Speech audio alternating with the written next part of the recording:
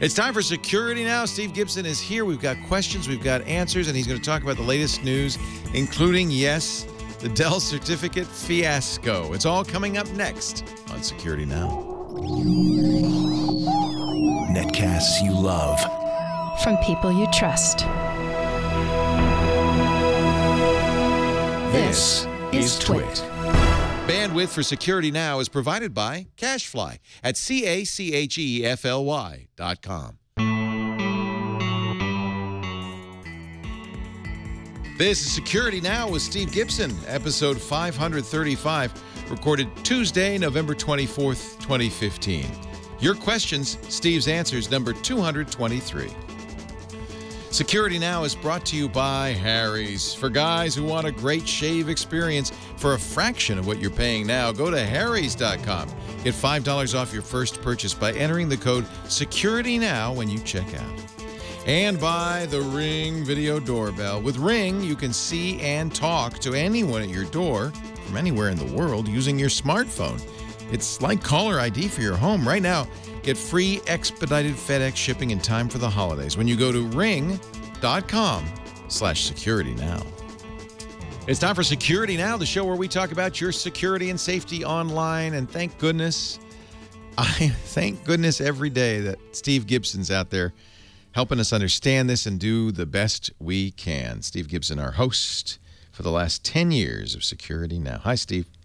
Well, the first and last 10 years of Security Now. And we'll continue as long as God, what is it? The good Lord willing and the creeks don't rise. And there seems to be no slowdown in things for us to talk about. Yeah. So we have a Q&A this week. This is episode 534. I was looking at the last digit. 534. Q&A number 223. Lots to talk about. In addition to great questions from our listeners. We, of course, will cover the story about Dell stepping in it big time. Oh, boy. And then answer the question, has Lastpass stepped in something too? Uh-oh. We'll cover Windows 10's various recent struggles briefly. There's an interesting document, 43 pages, that I'm just going to summarize briefly from the Manhattan DA about their position on smartphone encryption I can imagine. that I want to cover. We got a bunch of updates and miscellaneous fun stuff, an important piece of errata from something I got wrong a couple weeks ago, and then a great Q&A. So lots of good stuff. A jam-packed show for you. Can't wait. I got the questions, Steve's got the answers, and a lovely cup of Joe, it looks like. That looks good, whatever you just sipped from.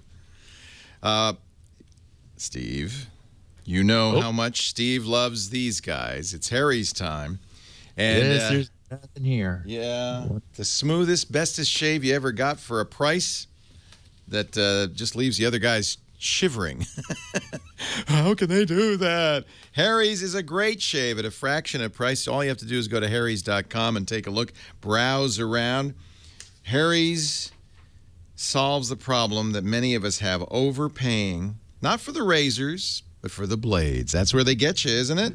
Actually, they get you both ways now. They've actually stopped the pretense of undercharging for the razor. They overcharge for the razor and the blade, not Harry's. No, no. Harry's is very affordable, beautiful razors, and then the best blades ever. You don't have to worry about that very expensive drugstore blade, the one that's locked up because it's so expensive. Harry's gives us beautiful, high-quality razors, about half the price of those big brand blades. They make them at their factory in Germany. That's how they can save. They engineer them for sharpness and high performance and sell them directly to you with free shipping. Harry's is more efficient. That means you get better pricing.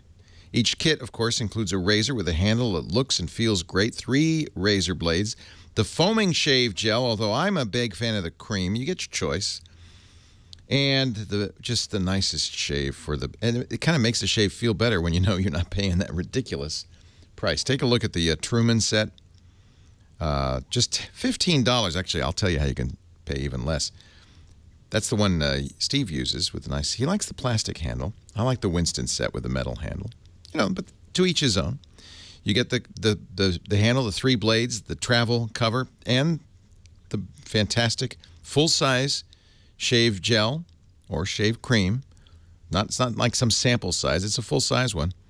All that for $15. And when you use the offer code security now, $5 off. So it's only $10. I just got something new. I did too. There's like a face cleaning cleanser thing. Did they and there's send you also some stuff? And there's also an aftershave. Yeah, the balm is great. So I this have is the such a daily face routine. wash. Yeah. And then I'll show you. This is the kit. Here's the little sample of the aftershave moisturizer in there. I think it's just great. Really love it. Harry's, HARRYS.com. A great shave at a fraction of the price. And $5 off your first order with the coupon Security Now. There's the blades. I get these shipped to me. I don't ever have to worry about running out of blades or cream. And you know, that's nice because then you don't mind changing the blades as you should on a regular basis to guarantee a nice clean shave. Harry's. Pull too much. Yeah, no more pull because you got pull with Harry's. Let's get into the security So news. our picture of the week is our top story, or at least our first story. And this is a picture that someone was nice enough to tweet from their own Dell machine, which shows a certificate that was issued by eDellRoot, issued to eDellRoot. In other words, it's self-signed. Interestingly enough, excuse me, it's valid from 4/7/2015. So it's been around for a while. They weren't using any of the benefit of expiration. So their own certificate, which they created, expires on New Year's Eve of 2039. Oh boy. So they intended that thing to sit around in the Dell machines forever. And the other interesting thing to note there is that certificates always have restrictions on what they're permitted to be used for. And this certificate has no restrictions. For example, GRC's certificates say it can be used for authenticating the identity of a web server or authenticating the identity of a web client.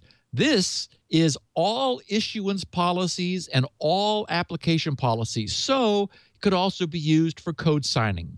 So anyway, here's what happened. Essentially, this has caused a huge concern in the industry because this is another instance.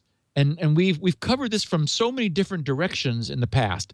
Another instance of some third party putting their own certificate authority certificate in the root store of the machine. And in this case, the private key is also available, and that's the piece that is normally protected with all the power a certificate authority has, because what they're doing is I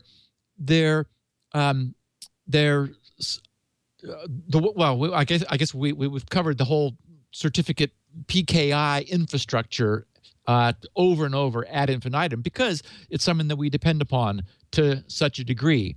So what this is being compared to is Superfish, that of course we covered in the past. Then we've also seen various anti-malware packages installing their own certificates.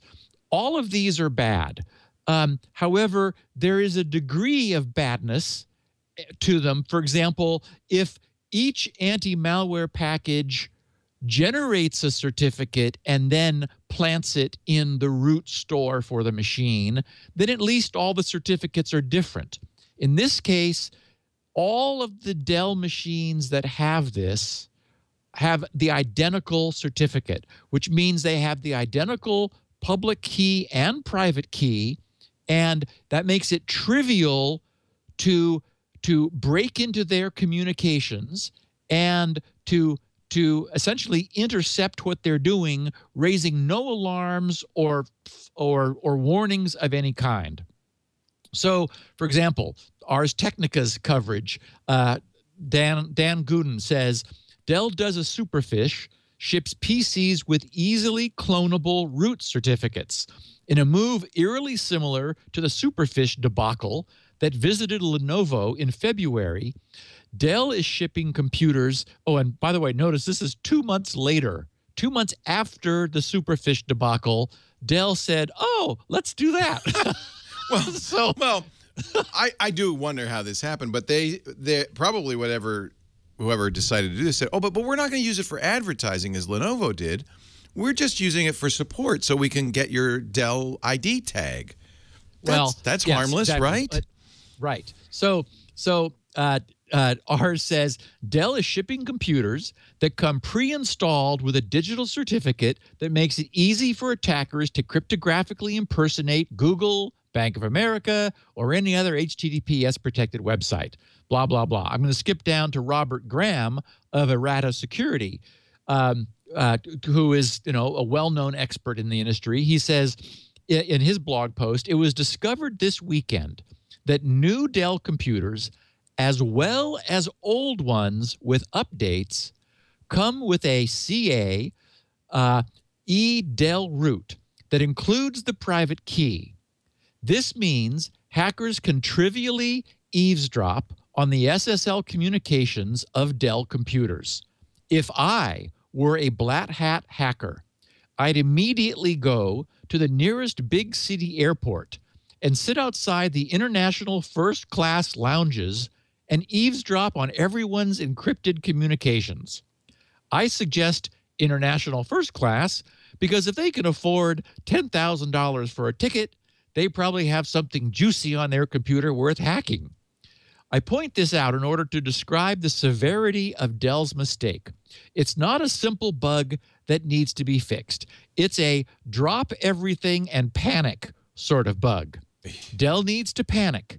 Dell's corporate customers need to panic. Note that Dell's spinning of this issue has started, saying that they aren't like Lenovo because they didn't install bloatware like Superfish. This doesn't matter. The problem with Superfish wasn't the software, but the private key. In this respect, Dell's error is exactly as bad as the Superfish error. So, several things have happened. Among them, there are 2 exploitability test sites, the links for which I have in the show notes. One is HTTPS : you have to remember that you're trying to test a certificate, so you want to make a secure connection. https://bogus.lessonslearned.org. A great URL, by the way. Yes. And now, so this is a security. I'm doing it on my Dell, which I already know, because this came out in January, and these Dells were only infected starting in August. Although you said there was an update. I never got an update that added that root certificate. But this is what you want to see, right? Correct. There's a problem with this website certificate. Right. And then the other one is eDell, EDELL .tlsfun.de. And that's a little more user-friendly. That's the one. That's the link that our listeners are going to want to send to their friends who they know have Dell laptops, because it gives you a yay or nay and some explanation and background and other links and things. edell.tlsfun.de. So those are 2 sites which have popped up to essentially, they have synthesized their own bogus certificates, which no one's normal correct root store would honor. And by the way, Firefox won't honor it. In fact, when I tried to go there, that site said, well, you're using Firefox, so you were never in any trouble, even if you're using a Dell laptop. In fact, that's one of the short-term mitigations, although we already have Dell's permanent one, I'll get to in a second, is simply use Firefox. As we know, Firefox brings along its own root store because it has its own security library system as part of it. Is this not the case for Chrome? No, it's Oh. really interesting that it's the certificate security portion of Windows that for some reason Chrome shares. And you can see that because if you inspect the certificate in Chrome, you get Windows dialogues that are identical to what IE or Edge will show you, because Chrome is actually using the Windows API. So it didn't do its own, it's sharing Windows. So Chrome, so the risk is IE, Chrome, and Edge on a Dell laptop, or actually any laptop with that certificate, but presumably only Dell. Yeah, I don't think anybody else is going to put an eDell root certificate on there.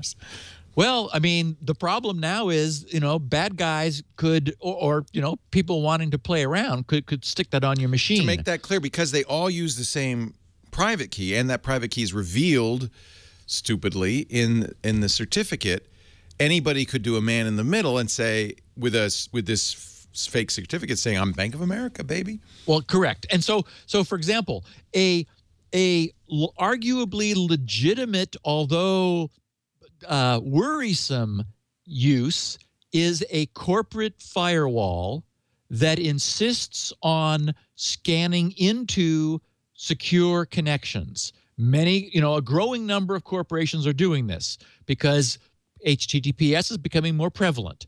So there will be, on the perimeter of the corporate network, there will be an intercepting proxy which will disallow any secure connection that it can't see into. And so part of what the corporation has to do, every computer inside that network will have a certificate from that appliance. And so it's the certificate from that appliance which has been added to the normal collection of certificates that gives that appliance the unique ability to intercept and inspect all the traffic leaving and coming into the corporate perimeter. And so the point is that because all of these Dell laptops were including this certificate with the private key, it would be possible for anyone to act just like that kind of deep packet inspecting filter anywhere on the internet and intercept any Dell communications, decrypt it, look at it, and then re-encrypt it, and it would provide no warning to the user. Now, the coolest utility is one that we've talked about before, and that's, I've got the link also in the show notes. It's Windows Apps by FS1, and the app is a tiny little 40K executable for Windows. It's at Trax, Trax .x10, that is x10.mx/apps.html. We've referred to it before. It went away for a while and came back. What this does, this RCC tool, inspects your certificate store for anything that shouldn't be there and provides you with a little audit. So very handy. Anyone running it on a Dell machine, this thing would immediately, even before this was known publicly, would have raised a flag and said, wait a minute, what's this Dell certificate sitting around doing? But anyway, Dell has, and again, a link in the show notes here, their official remover has now been issued. And I've got the link here. It's too long for me to stick into the podcast audio, but it's edellrootcertfix.exe. What Dell said yesterday in a CYA style response is that they wrote, today we became aware that a certificate, edellroot, installed by our Dell Foundation Services application on our PCs unintentionally introduced a security vulnerability. The certificate was implemented as part of a support tool and intended to make it faster and easier for our customers to service their system.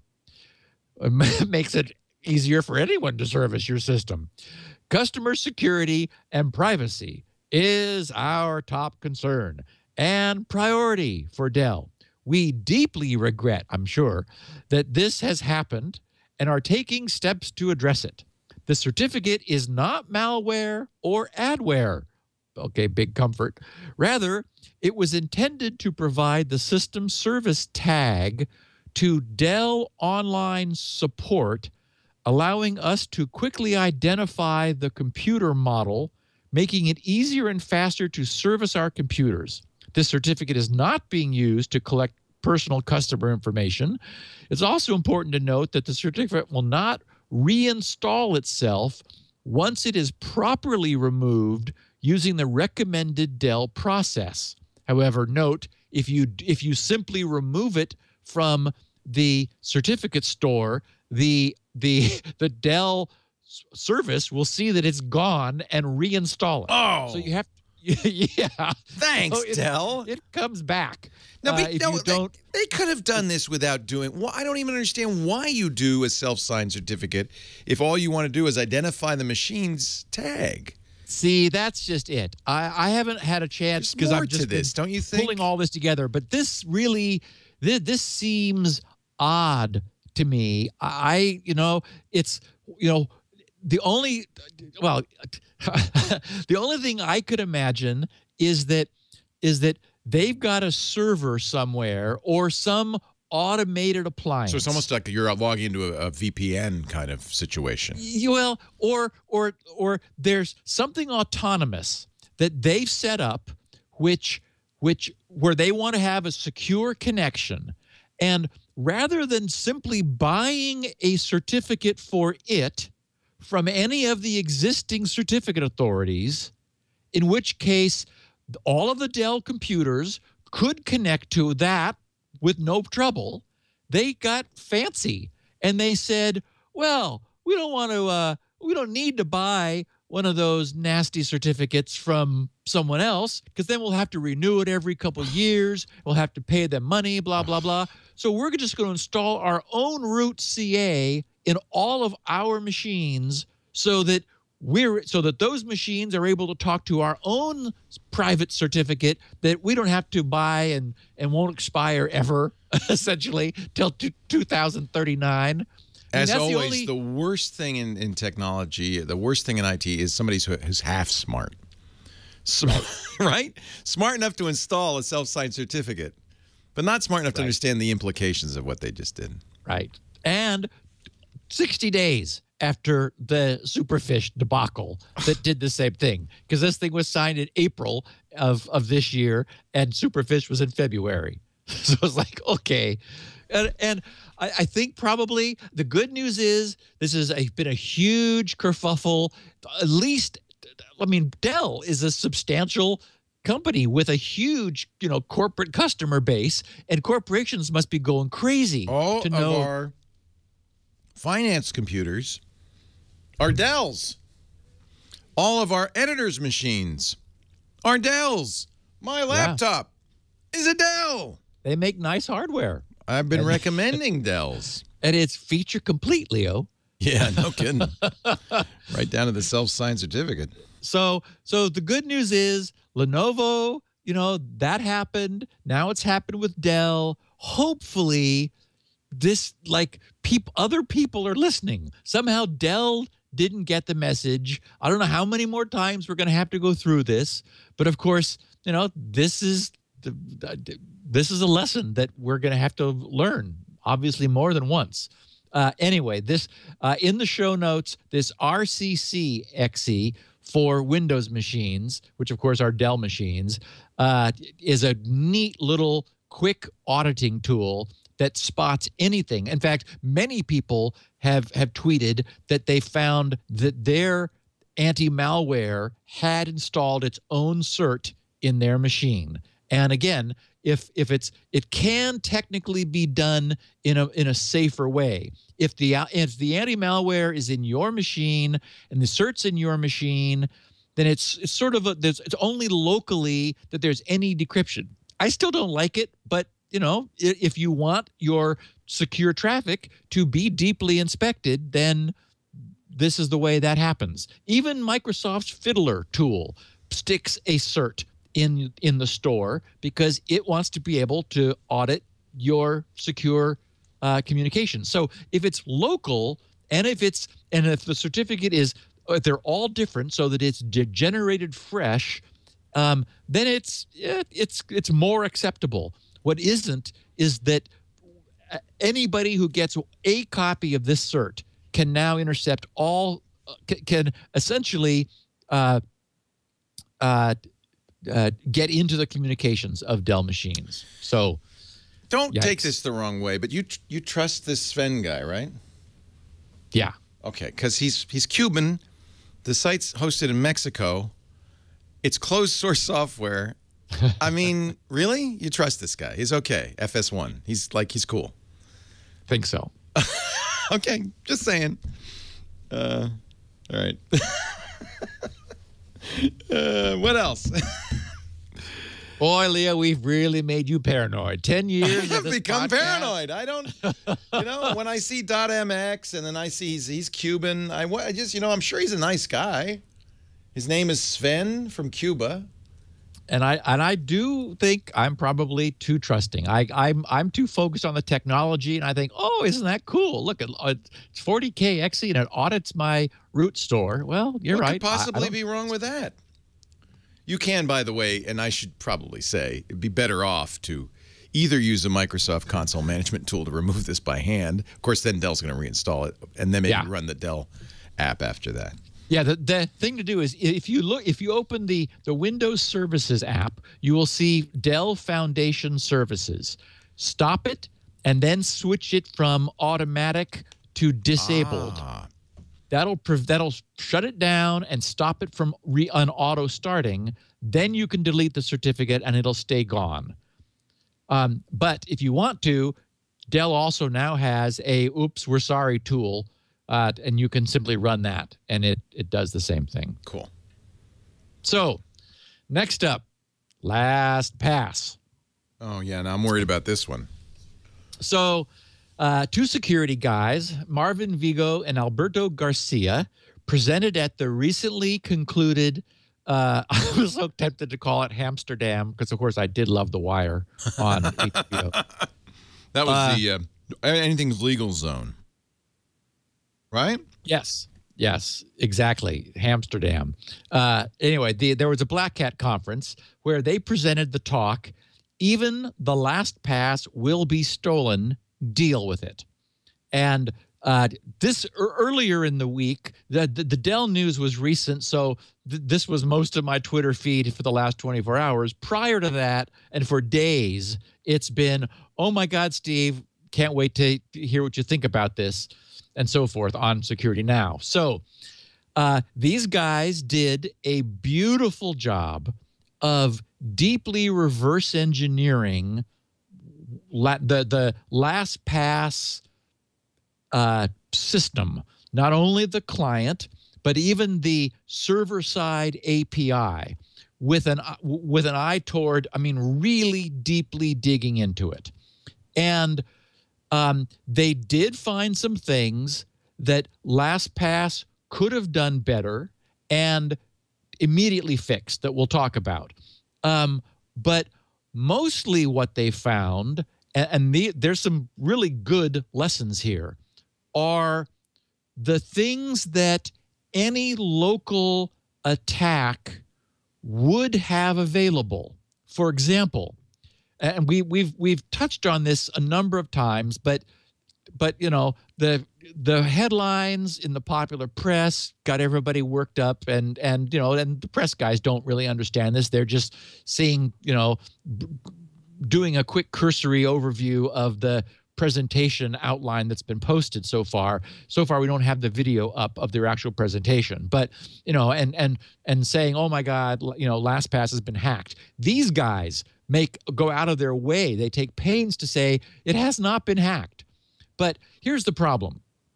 If I'm using LastPass and I want the convenience of staying logged in, while I'm using my computer so that when I go to a site, the login fields get populated for me. And if I've told LastPass to even hit the login button, it does that.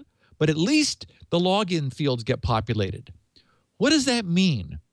That means that without me doing anything, no fingerprint, nothing that I know, nothing that I am, I mean, and not even me, somebody else could walk up to my computer, go to, open a page in my browser, go to a site, and bang, they've just, LastPass logged them in. So the point is, software can do that too. What we've, in order to get the convenience of that we want, unfortunately, we've had to empower our computer to be able to log itself in to all of the websites we visit. So if malware gets into our machine, or if forensic software, I wouldn't call what these guys did malware. There was nothing malicious about it. They just wanted to pry it apart and to see how it works and see what vulnerabilities they could find. If software is able to inject itself into the browser, and the browser has the ability to access your vault for the purpose of getting passwords and usernames, then that software has access too. So that's essentially what these guys did on like sort of phase one. There were three different aspects to what they did. I mean, they deeply went after this. So the first is, the so-called vault decryption attack, where they were able to locally get, with full access to the local system, if the user was logged in. And I'll note, if you're not logged in, they couldn't do anything, and they acknowledged that. Or if you had multiple accounts, then by default, none of the other ones would be logged in, and they couldn't get into those. So it required that the user be logged in order, and then, the system was able to log you in. So they were able to get access to the vault. It's not surprising, but it should all give us pause. I mean, that's a consequence of the power that we have given to this password manager. And by the way, not just LastPass. This applies to them all, every single one of them that operates this way. Then they found something else going further, and they called this the disabled one-time password attack. And this is something, again, we talked about years ago. It's another trade-off, which LastPass, aka Joe, carefully made. And that is, what do we do if a user forgets their password? This is a problem for a practical solution. What do we do? Do we tell them, sorry, you're out of luck? You have no longer have any access to any of the internet. No, and so they decided that was not practical. So they create a disabled one-time password. You'll remember that LastPass has a one-time password facility, and you can create some one-time passwords and, for example, print them out or carry them in your wallet if you want to, as sort of get out of jail free cards. But there is, by default, and you can turn this off. And by the way, you can turn off keep me logged in. So these various features, which were there for convenience or password recovery, you can disable them. And our listeners, now understanding this better, may choose to. It's their choice. Less convenience, but more security. So it's the classic trade-off. There is, by default, a disabled one-time password. And by going to recover my password at LastPass, it jumps you through some hoops, communicates with your browser, ends up reaching into the vault and re-enabling the disabled one-time password in order to give you account recovery, so that there is an answer to, oh my God, I've lost my password. And so once again, these guys tore that protocol apart and figured out a way, if they're local, and so this gives them this is a get around if the user's not logged in. If the user's logged in, it's not that difficult for anything to get access to the vault because the browser can. If the user's not logged in, as I said, it's just you fall back to a brute force attack, which is impractical. They found some way they felt of maybe reducing it from a 256-bit to 128-bit attack, but even that, 128 bits in today's world is still an extremely strong level of encryption. We know we can always add bits and get stronger, but a lot of internet connections are using 128-bit symmetric key once the public key is used in order to negotiate that. So the disabled one-time password attack says if you have that feature enabled, which it is by default, to solve the problem of, oh my God, I forgot my password, and you're local, these guys very cleverly, with a lot of work, figured out how to get in there and re-enable that in the same way that Lastpass re-enables it remotely with the whole web interface and conversation, and then be able to open up the user's vault in order to get access to it. So those are the local side. They also did Lastpass side. That is, what about a malicious employee? What about the NSA compelling them to do something? What possible, evil Lastpass power is there? Well, now that's a tricky thing to answer because we are trusting Lastpass. We're running a plugin from Lastpass. We're assuming that, the plugin does what they promise us and that the plugin encrypts stuff so that they get a blob that they cannot decrypt. We understand that's always been the key concept, but nothing says it always must be. It turns out, though, they did find something that worried them, which was something called custom.js, custom_JS, which was some JavaScript which Lastpass can inject onto web pages when the Lastpass plugin is unable to parse the DOM, the document object model, which is the structure of the page, which it needs to do in order to find the username and password fields. So it's sort of a helper JavaScript for specific sites whose, for whatever reason, like specific popular sites where, for whatever reason, the generic parser doesn't work. And so these guys realized that was a way that someone evil at the Lastpass side, or maybe under order from the NSA. I don't know if the law enough to know whether the NSA could compel Lastpass to make a change under certain criteria. Lastpass could say we can't decrypt it. The NSA maybe, I don't know, could say, well, change things for this user so you can. Anyway, so these guys did note that they felt represented a vulnerability. And then finally, there is in Firefox, all of the plugin settings are gathered together in a single file called prefs.js, which is just a blob of plain text, readable, I think it's XML format file, which Firefox maintains, where all of its preferences and all of its plugins preferences are stored. That's the local storage for that kind of stuff. And it includes, on Firefox, the user's encrypted credentials.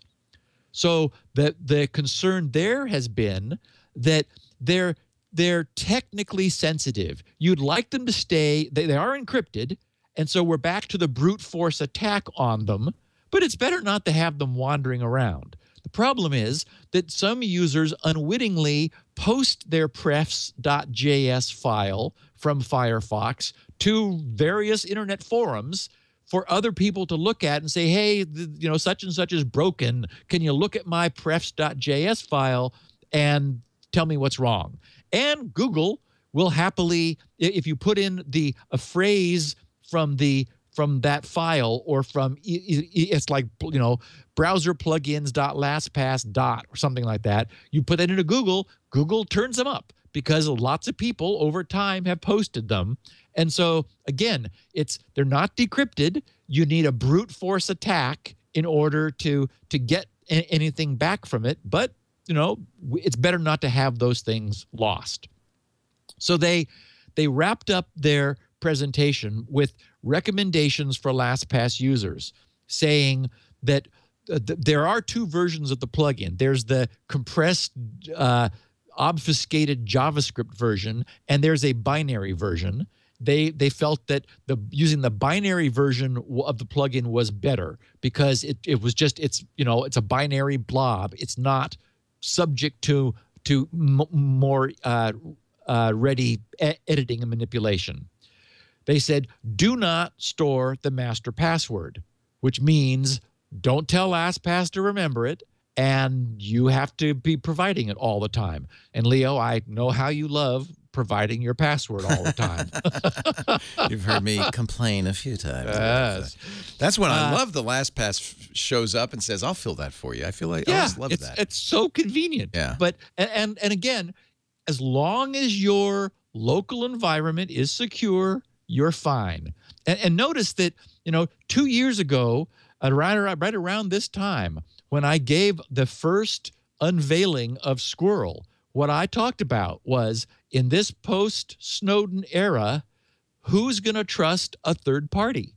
And so the Squirrel's power is that there is no such thing as the cloud with Squirrel. There's no LastPass. There's no third party. There's nobody but you and the site you want to log into.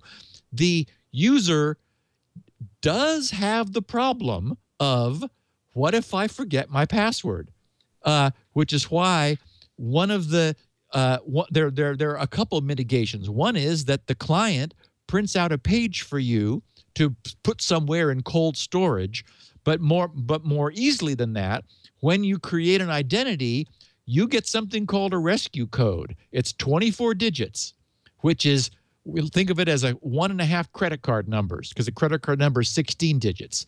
And I make you write it down just once. Write it down just once and put it away. And that is your get out of jail free card. It's offline. It's never stored. But the beauty is nobody else has it and no third party has it. And doesn't matter what the NSA has to say about it. So this is, but it's, you could argue, okay, well, that's kind of a pain. But yeah, you only have to do it once, maybe for your entire life. So that was the design choice I made that sort of prevents all of this other, all of the problems of, oh my God, I forgot my password. Well, that means that there needs to be some sort of recovery, and LastPass doesn't want the responsibility, so they store that in your machine, and so that creates the vulnerability. So anyway, they in terms of recommendations for LastPass users, activate the new account recovery over SMS. They say, and this I think is kind of impractical, audit your vault for malicious JavaScript payloads. I'm not sure how the common user would do that. Don't use the password reminder. Activate two-factor authentication. And then they also say add country restrictions. And their point there is that would prevent somebody who had exported your stuff from being able to log in as you somewhere else. And that should be top of your list, as long as you're not a frequent international traveler, in which case that would befuddle you. So add country restrictions and disallow Tor logins, because that's, of course, another way for a bad guy to get into your system is just through using Tor. And those are both features that you can disable for a heightened security. And then they also gave LastPass corporate, Joe, some suggestions. They said, get rid of the custom _JS file. changed the way they're encrypting the vault to do it in one chunk.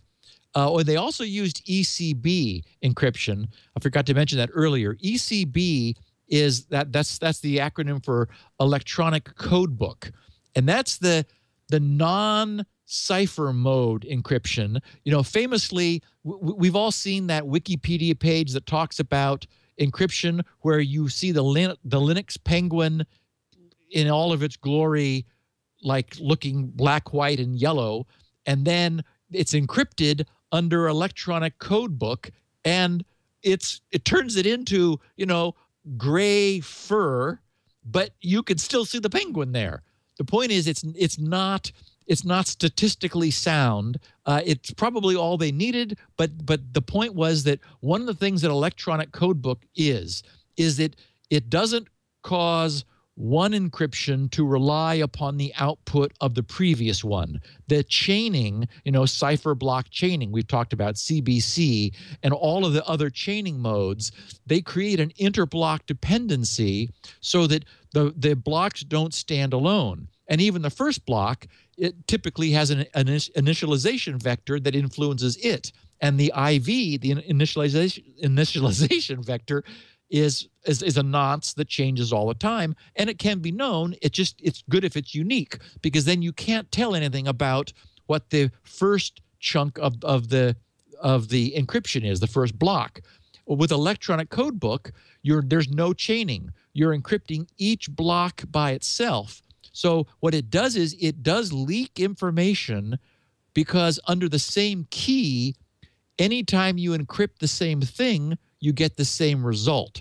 So you could see easily, for example, if the user were encrypting the same password on different sites, because an identical encrypted version would appear on multiple sites. So they're saying, don't do that. And they also wanted them to strengthen their password-based key derivation function, suggested using certificate pinning rather than just relying on the public key system. Actually look at the serial number in the hash of the certificate. They also suggested that LastPass embrace open source. I'm not sure how they do that, though, as a commercial company, but it's a nice ask. And then they said with a little smiley face, adopt a retroactive cash reward bug bounty program. Although pay us, they didn't find, right? Retroactive means, and we want some of that. Yeah, but they didn't find any bugs. There were no bugs found. Good point.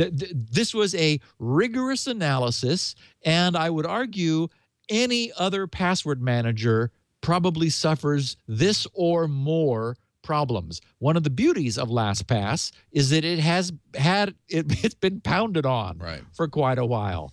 In their conclusions, I quoted them in the show notes, password managers are a great tool that everyone should use. Even though we exposed weaknesses, they say, I wouldn't say that, but I'm reading what they wrote, in LastPass, it is still a solid tool, they wrote, and a better option than using the same password or only changing the last characters of your password everywhere. There are ways to harden your LastPass configuration, which we talked about, that can avoid some of the explained attacks. Watch the talk and slides for more details on that. To finish, we want to point out that the security team at LastPass responded very quickly to all our reports, and a lot of the issues were fixed in just a couple of days. It was very easy to communicate and work with them. So really, you can't ask for more than that. Yeah. In fact, everything's going to have vulnerabilities. I say this all the time. Every computer is going to have a problem. It's how they respond. Yes. How quickly they fix it, whether they, even listen to you. And so many times we hear security researchers say, we told them about this again and again We gave him 6 months. We never heard. So we're going public because, sorry about that. You had as much time as you need. So thank you, Joe, for his stewardship of LastPass continues to be excellent. Well, and the only real issues were caused by convenience. Right. And so unfortunately, power users could say, "Oh, I'm going to turn off that disabled one-time password feature." Good, turn it off. Make sure you never forget your password, because if you do, they won't be able to help you. But that's the trade-off. And if the idea of something in your machine getting into your LastPass vault unnerves you, then because your browser has to be able to do that, you have to take that ability away from it, in which case you're having to put in your LastPass password all the time. And then the problem is you're tempted to weaken it to make it easier to put it in, and then you're back to it being subject to a brute force attack. So, there are some things that don't have an answer, but a set of convenience versus security trade-offs. That's the world. I mean, that's the real world. And something we don't do often enough, but I'm sure you do mentally, and I think our audience should do, is kind of rank the threats. Nothing's perfect, but if you rank the threats, you say all the time, for instance, if somebody's got physical access to your machine, that's a very different issue. Yes.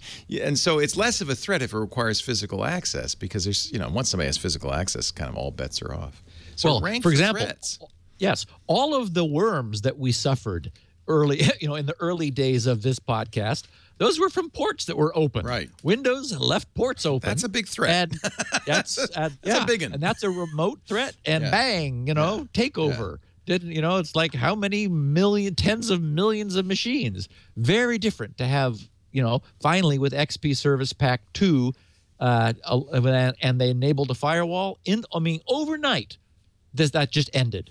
And it's like, okay, Microsoft, it sure did take a long time. I guess my point is it's better to use a password manager that's less of a threat than using the same password on every site, or an easily guessable password on every site. That's less of a that's more of a threat than this kind of somewhat less of a threat with the password recovery.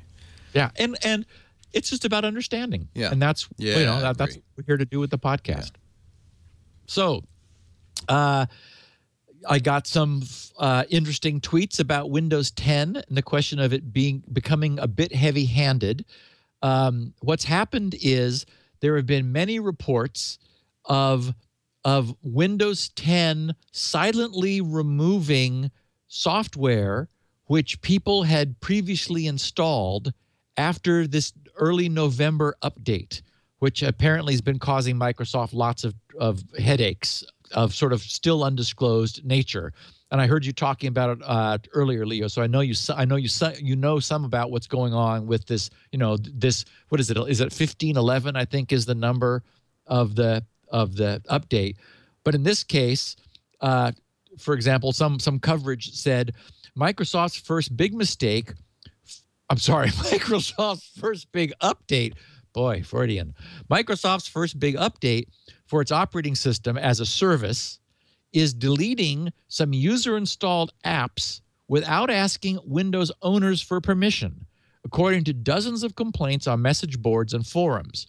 The affected programs include hardware monitoring tools, CPU-Z, and Speccy, as well as the AMD Catalyst Control Center for tweaking your Radeon graphics cards. In these instances, the programs apparently no longer functioned properly with the newest version of Windows 10, and Microsoft claims the apps were causing crashes and blue screens of death.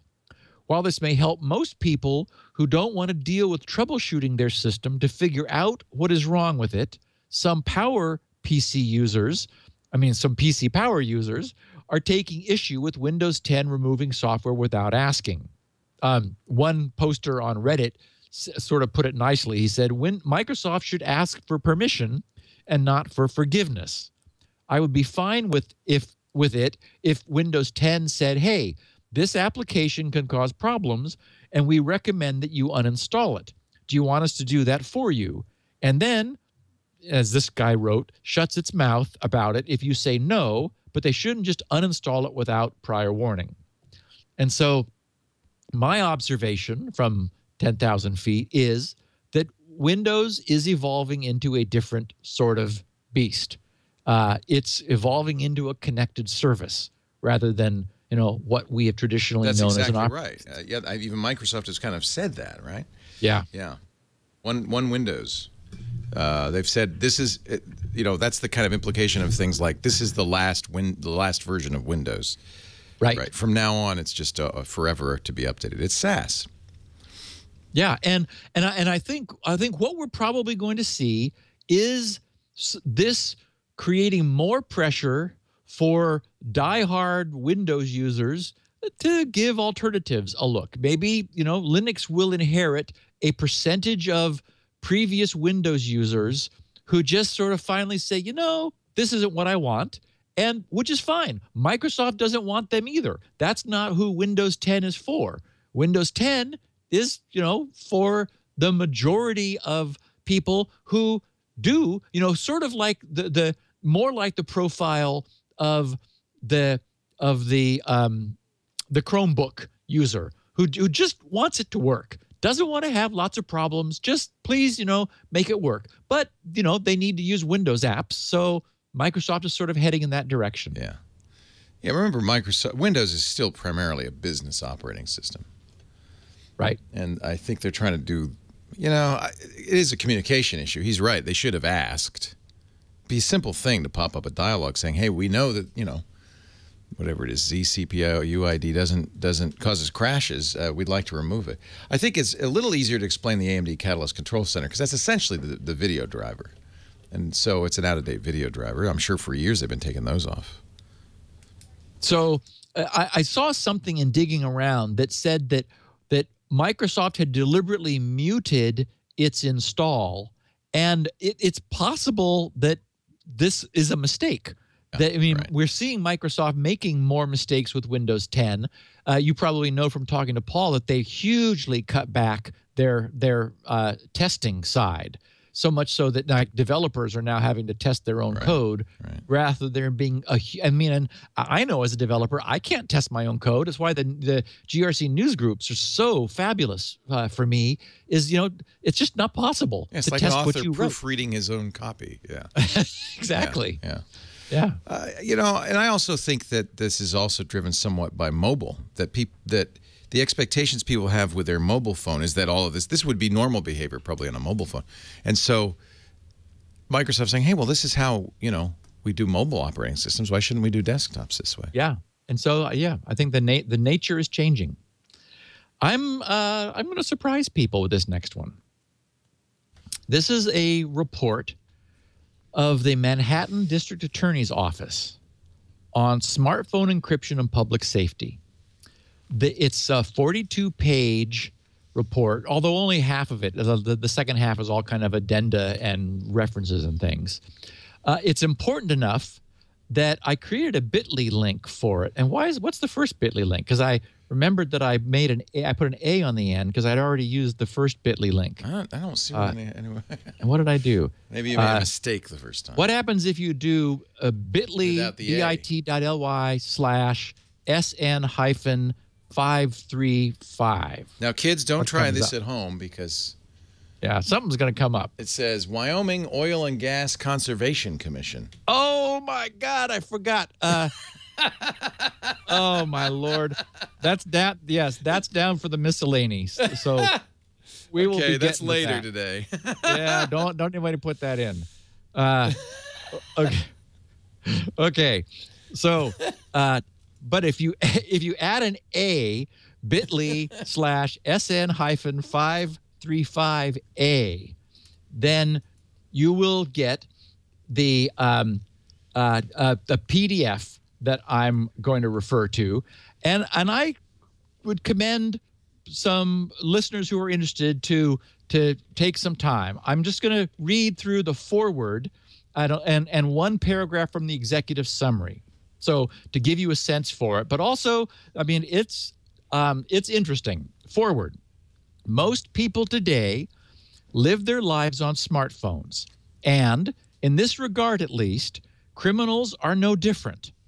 While in the past, criminals have kept evidence of their crimes in file cabinets, closets, and safes, today that evidence is more often found on smartphones. Photos and videos of child sexual assault, text messages between sex traffickers and their customers, even a video of a murder victim being shot to death. These are, I know this is overly dramatic, but we'll hold on. These are just a few of the pieces of evidence found on smartphones and used to prosecute people committing horrific crimes. And this is a little pointed, but still. Last fall, a decision by a single company, we know where they're aiming, changed the way those of us in law enforcement work to keep the public safe and bring justice to victims and their families. In September 2014, Apple Inc. announced that its new operating system for smartphones and tablets would employ by default what is commonly referred to as full disk encryption, making data on its devices completely inaccessible without a passcode. Shortly thereafter, Google Inc. announced it would do the same. Apple's and Google's decisions to enable full disk encryption by default on smartphones means that law enforcement officials can no longer access evidence of crimes stored on smartphones, even though the officials have a search warrant issued by a neutral judge. Apple and Google are not responsible for keeping the public safe. That's the job of law enforcement. But the consequences of these companies' actions on the public safety are severe. That is why my office has been working with our law enforcement partners around the world to craft the solution recommended in this report. We believe there is a responsible way to balance safety and security. And then I'm skipping down to Part 5 in the executive summary, which follows the foreword, where they write, Part 5 sets, and this is the summary of Part 5, sets forth a proposed solution.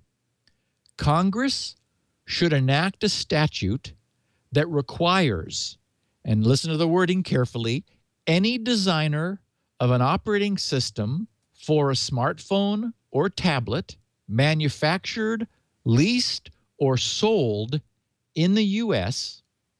to ensure that data on its devices is accessible pursuant to a search warrant.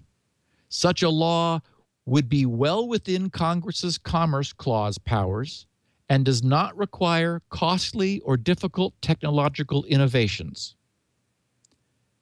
And I agree. What?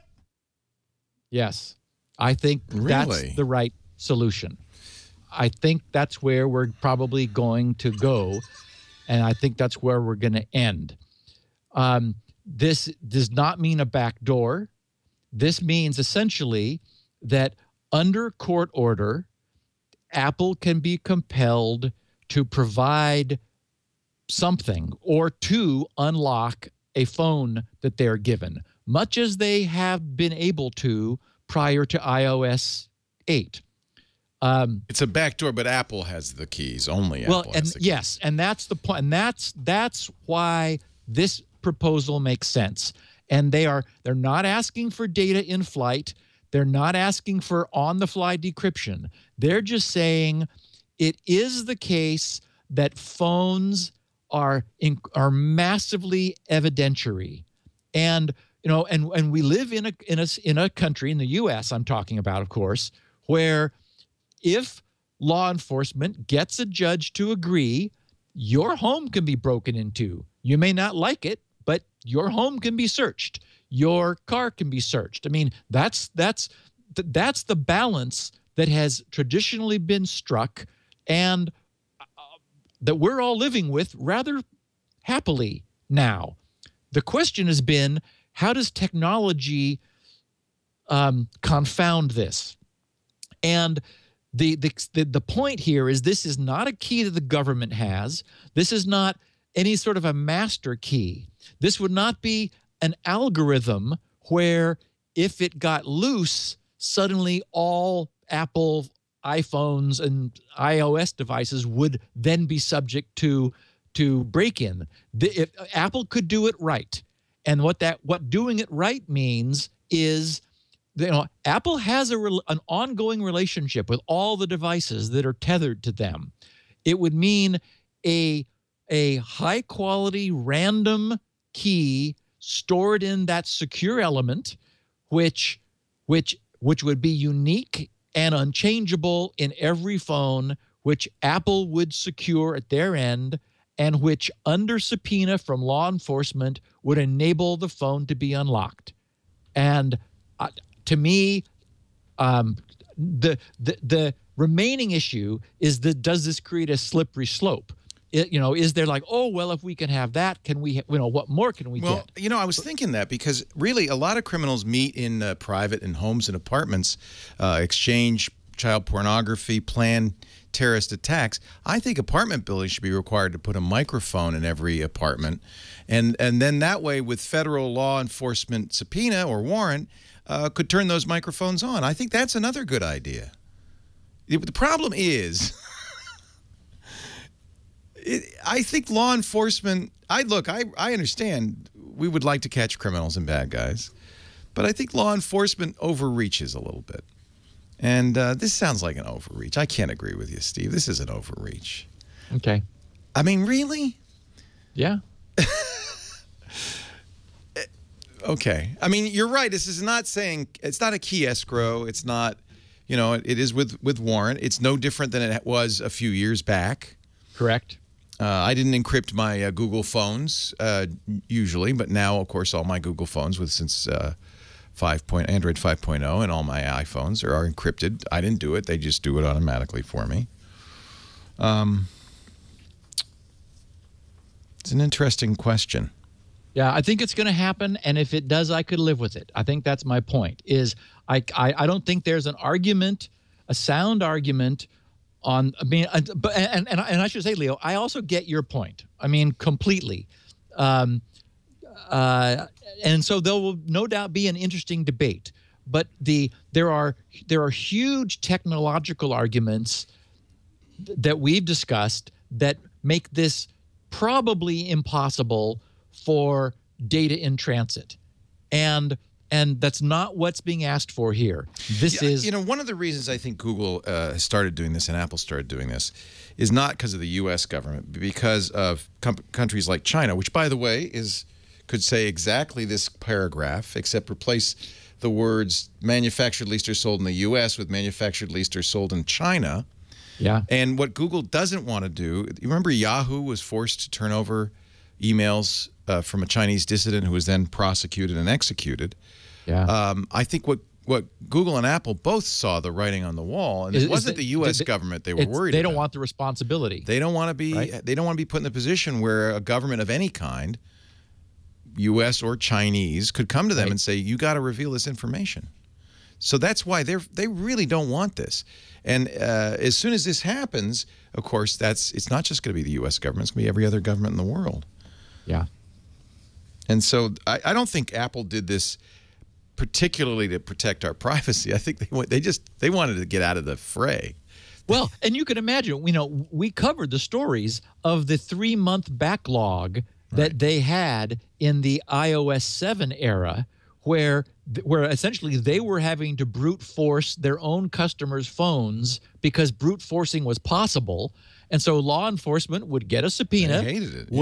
would hand them the phone and say, we need this as soon as possible. And Apple was like, well, we got about a 90-day backlog at the moment, which upset law enforcement. And so you can imagine Apple just saying, let's just fix this and let's sell privacy because, and we know that Tim's been selling privacy. Yeah. It's been a benefit. Is it unreasonable to say to law enforcement, well, you also had other means than looking at somebody's smartphone of finding and prosecuting criminals?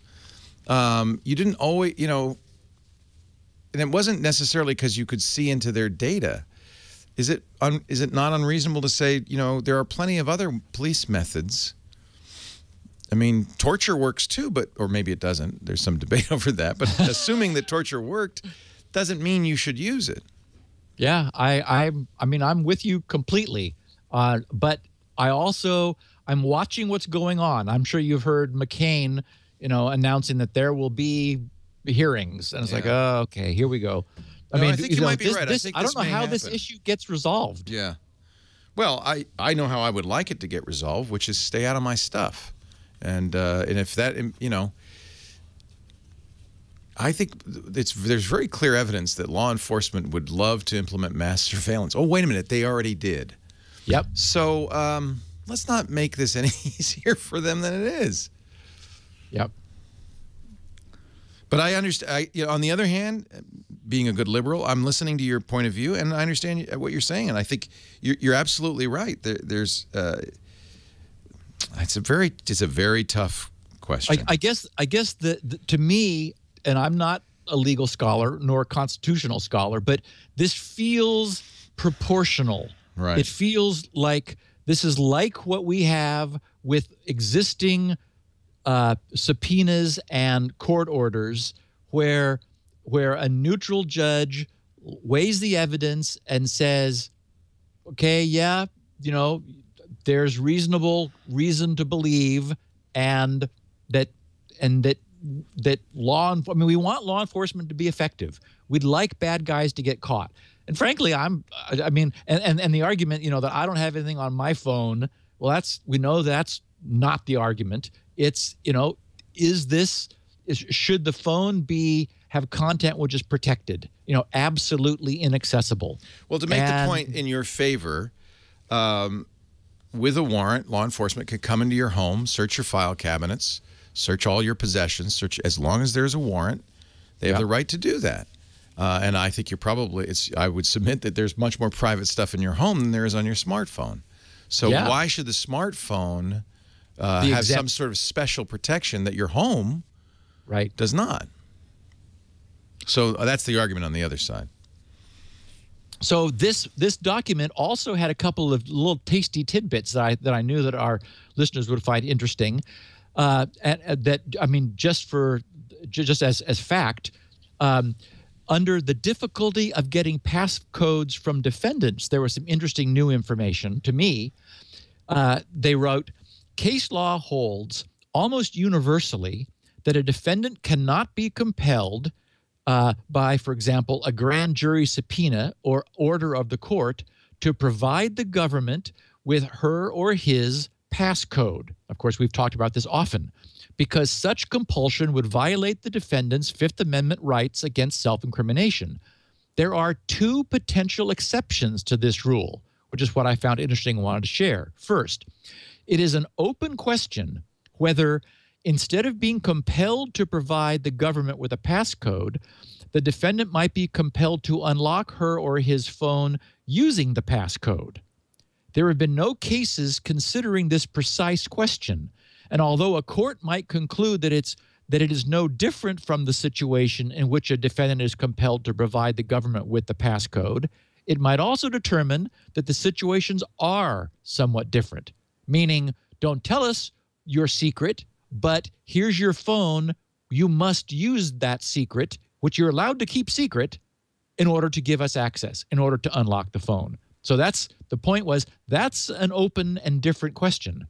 And then secondly, if the existence of evidence on the phone is a foregone conclusion, then the defendant may have no Fifth Amendment privilege with respect to the contents of the phone, and thus may be compelled to provide the government with the passcode.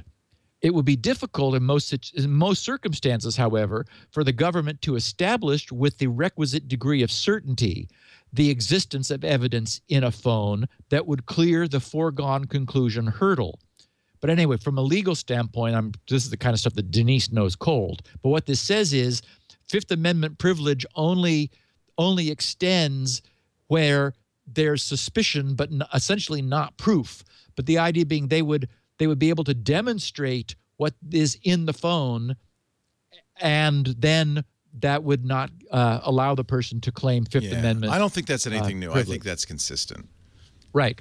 Yeah, right. That's consistent with prior law. And then they just finish. In any event, even if the government could lawfully compel a defendant to disclose his or her passcode, meaning even if those other things applied, to open her or his phone using the passcode, there's substantial likelihood that any defendant who faces potentially serious criminal charges would simply refuse to comply with a subpoena or order and go into contempt. So if, anyway, let's say Google and Apple decide, lawmakers pass a law, Google and Apple comply and turn off the full disk encryption or make it optional. No, not that. Neither of those. It would be a backdoor. Their backdoor. That's a loaded term. Have the ability under court order on a phone-by-phone basis that they are able to unlock it. That's what this asks for. But okay, so TrueCrypt does full disk encryption. Yep. Maybe because the nature of the mobile platform, you can't go out and get a third-party full disk encryption utility on your smartphone. Right. Now, for example, but what about wouldn't government want to ban TrueCrypt at the same time? Otherwise, the same problem. Somebody using Threema, for example, Threema has in your phone a log of your dialogue, yet it is stored encrypted. Right. So if you were using Threema, then Apple unlocking your phone would give nobody visibility into Threema because its security is absolute. So there. Well, that kind of is my point, which is right. Who's this going to catch? Right. Yeah. This is going to this turns back the clock a couple years to the way we were before. But the good news is terrorists can still use encrypted communications, so we're okay. Wait, now say that again. The good news is terrorists and pederasts can still use encryption, so we're okay. No, the good news is Mom and I can discuss what she's cooking for Thanksgiving. No, and nobody can you get see no it. Privacy. It's the bad guys who will have the incentive. I've got Mom up on Threema, You get Mom so the using Threema? NSA does not know what Mom's cranberry sauce recipe is. There's now a flag. That is secret. There's now a flag on you and Mom in the NSA headquarters, I might add. And by the way, what's next? You got to ban TrueCrypt, right? You got to ban. You got to. This is why I backed away from CryptoLink, my own nascent VPN, was that I was worried that what's coming is no one can offer encryption without providing a backdoor. Yeah. So that's my point is that's the slippery slope. Is that once you accept the premise that government needs to be able to search anything and encryption confounds that. Yes. The nice thing is it's easy to do on a smartphone. You just tell Apple and Google, keep a key, would you? But it's not. But then you've accepted the premise. Yes. So now, if nobody has the right to encryption. Yes. That's invulnerable to a search warrant. Then we got to ban all these other things, or maybe get them to put a backdoor in it. Like I said, Leo, I just bye BitLocker. I love this era that we're in. It is so full of interesting balancing questions, and I mean really good ones, because again, we would like law enforcement to have the information it needs, but not at the cost of sacrificing global privacy. Right. So my point is, this particular niche doesn't sacrifice global privacy. This comports with the way the U.S. Constitution provides search for, in the instance of reasonable suspicion. And so, to me, I don't know how you resist this, but I certainly acknowledge the slippery slope. Yeah. Problem. Because you really haven't solved anything just by the cell phone thing. You got to really go farther if you want to stop these child molesters. Yeah. It's just so so difficult. It is interesting. So I just wanted to mention that a bunch of my followers have been tweeting that they're in receipt of Let's Encrypt beta invitations. So as 2015 nears the end, Let's Encrypt is kind of incrementally and carefully rolling its service out, making it available to sites. And I think this is exactly the way you do something like this. Is you get some experience, you fold that back, and you deal with any problems before you turn the whole world loose on it, because I think it's going to be quite popular. So, miscellaneous goodies. I did want to mention that while it seemed like last week our discussion of the whole crypto controversy, where we've been spending a lot of time, might have been a rehash, many people got a lot from it. I think, we in some ways we took it further than we had, used some different analogies than we had, and it ended up being really useful.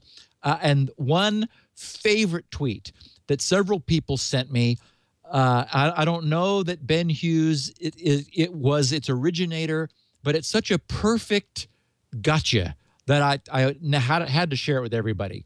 So he tweeted, if banning encryption would stop terrorists from using it, why don't they just make terrorism illegal and be done with it? There you go. Which I thought, ooh, boy, that's perfect. That's a variation of if they outlaw guns, only outlaws will have guns. Yeah, precisely. Yeah, exactly. Also, look at that screenshot on the next page, Leo. Okay. I wanted to let people know.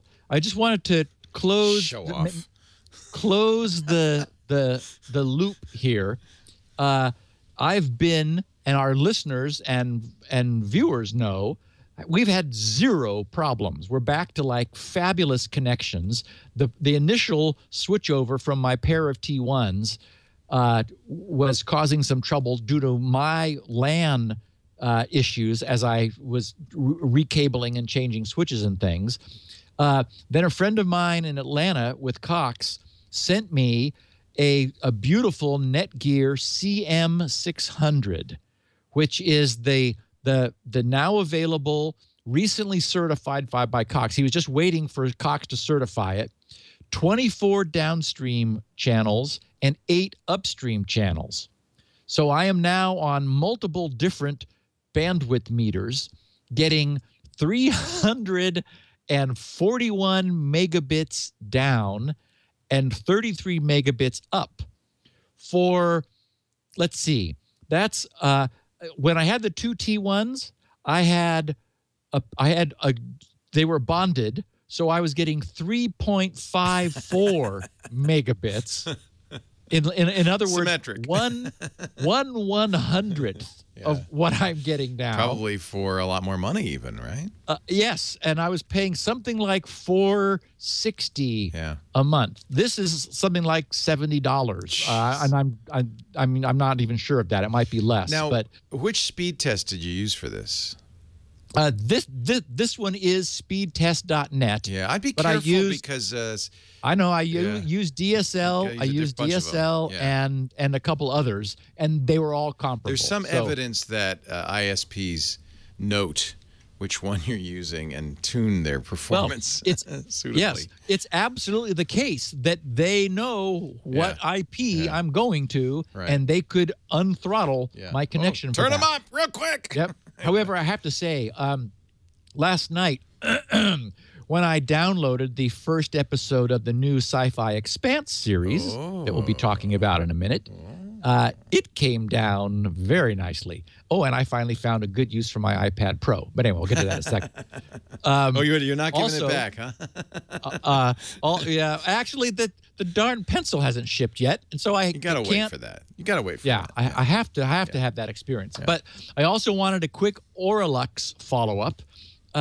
It's very clear from many of the tweets, agonizing in some cases, tweets, that overall productivity among a significant subset of our listeners has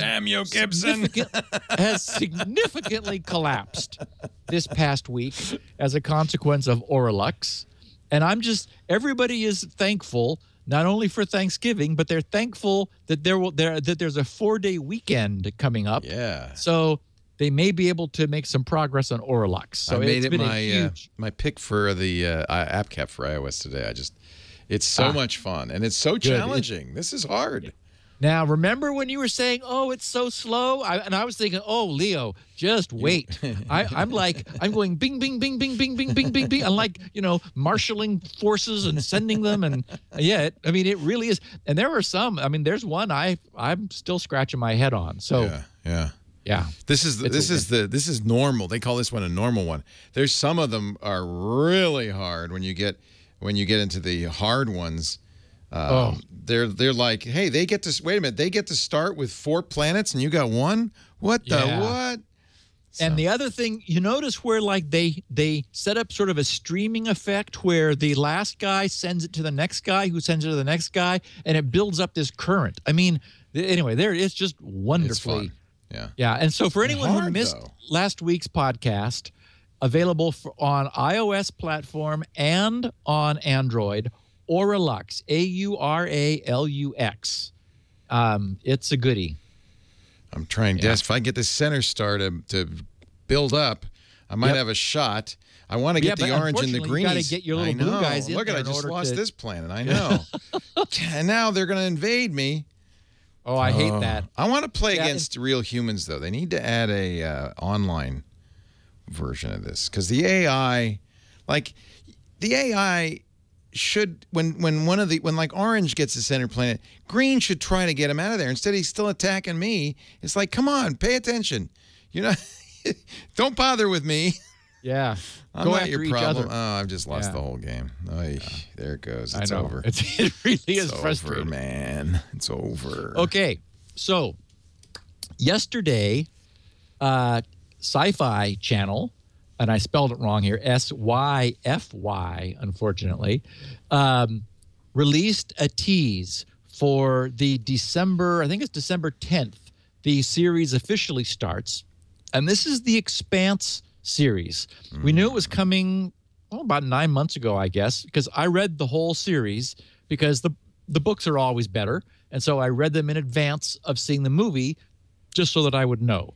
It's available on Apple TV, iTunes, the Google Play Store, and Comcast On Demand, and probably other places. I looked for it on Fire TV, but I didn't see it there. So this is the first episode, 44 minutes, blessedly commercial free, and you can see where the commercial breaks are. And I don't know. The very first opening vignette, and I'm not going to give any spoilers, was extremely awkward and unclear. Whereas, of course, I know exactly what happened because I read the book. But nobody watching the first beginning of the first episode would have any idea what that was. So I'm worried that, the book, which was rich with narrative, may not translate very well. But we do have a new sci-fi series starting officially in early December, and you can see the first episode now. So I wanted to make sure that our sci-fi avid listeners knew, and I know that we've got a bunch of them. Okay, back to that bit.ly/SN-535. Kept it around just in case you were going back. This week's difficult to beat. You're doing it wrong. Everybody, bit.ly/SN-535, all lowercase. This is from the Wyoming Oil and Gas Conservation Commission. And in little tiny fine print at the bottom, it says this page requires a password, and those are 2 separate words, which allows the user to locate wells for filing of sundries Form 4. Please call if you have any questions or problems. Now, unfortunately, the page, which has this fill-in for your password, explains that you should be very careful not to use any special characters, and it gives them all to you because the SQL server, which they have interpreting what you send, will pick that up and treat them as SQL commands. So it's like, okay, wow. My password is Little Johnny Drop Tables. Little Johnny Drop Tables. Yep. Exactly. Now they even tell you ahead of time, hey, just so you know, try not to use any SQL commands in your password. Just to be safe. They're using a get query rather than a post. I saw somebody who actually did put something in there, say that what they put in was in the URL. So once again, and someone commented, it's like IT set it up for the for the office secretary. Yeah, just make it monkey 1, 2, 3 and be done with it. Come on. Wow. Yeah. It's written in Cold Fusion. That tells you anything. Wow. Now, I tweet the show note link every week, and I get people asking me for the show note link. I also tweet things that I think will be interesting. Like last night, I tweeted that the first episode of the Expanse series was available. And, of course, I don't tweet a lot. I'm not a high-volume tweeter. Many people are still not on the Twitter. I get it. I understand. But I wanted to make sure that people knew that it would be possible to, for example, follow me or any other people, low-volume tweeters, with SMS. That still works and exists. And the other problem is people who are on Twitter sometimes follow 3,000 people. So my very occasional tweets are just going to be lost in the noise. You'll never see them. They'll scroll right off into oblivion. So in the U.S., all the carriers use 40404. And so, for example, if you were to tweet the string follow space SGGRC to the recipient 40404, that's telling Twitter that when I tweet something, which I rarely do, but that you don't want to miss, you'll receive it as a text message. So I just want to make sure people knew there was for whatever reason, people not using Twitter who are sending me email. Actually, I don't see tweets from them because they're not on Twitter, but email saying, hey, where's the link for last week's show notes? Well, I always tweet it. So people can follow me if they care just using SMS, which is something some people forget. You don't have to even have a Twitter subscription. Now, Errata.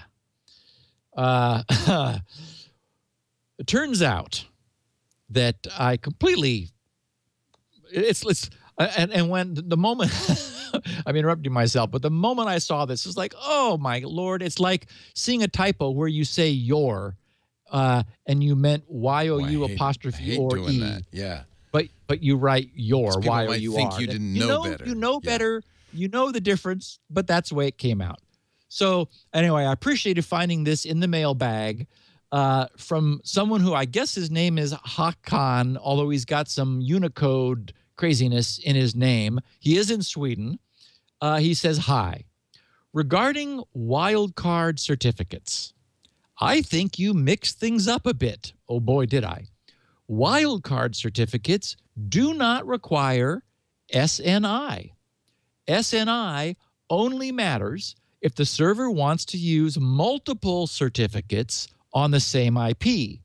There's no problem with just multiple names supported by the same certificate on a single IP.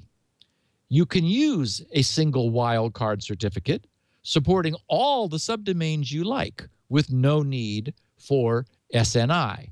Now, to wind the clock back 2 weeks, that was me misanswering a question from someone whose hosting provider was saying, oh, you've been a loyal customer. Thank you for renewing.